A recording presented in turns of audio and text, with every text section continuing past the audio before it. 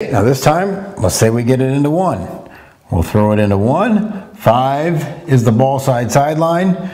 2 comes to the middle. 4 goes to half court and is the deep diagonal.